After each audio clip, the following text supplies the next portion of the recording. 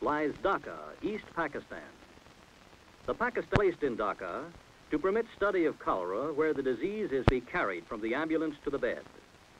It is entirely possible in cholera to be reduced to such a state in as little as 2 hours. The cholera cot channels all stool into a receptacle calibrated for rapid reading. Urine is collected separately. A waterproof sheet with a sleeve attached to the hole serves to keep the cot dry and assure quantitative collection of the stool.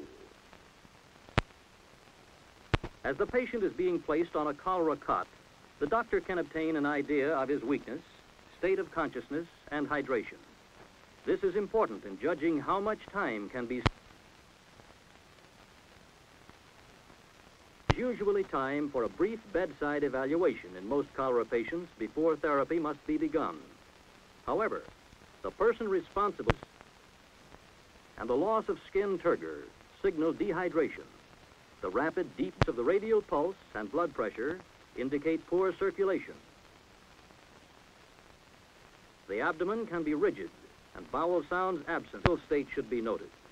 The heart sounds are faint, and in very severe cases, almost dehydration can be quickly accomplished via the femoral vein. Later, after circulation is restored, the arm can be used. In small children and infants, use of a scalp vein needle in the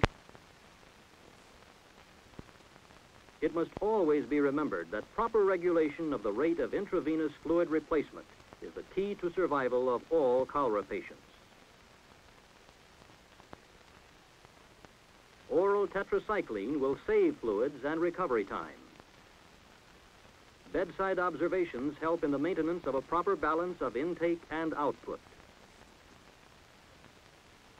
Acidosis, IV fluid subsequent to initial hydration, should match the stool output.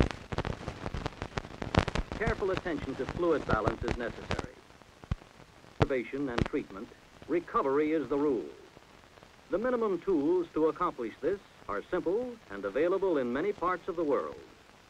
The most important and difficult requirement, however, is the need for medical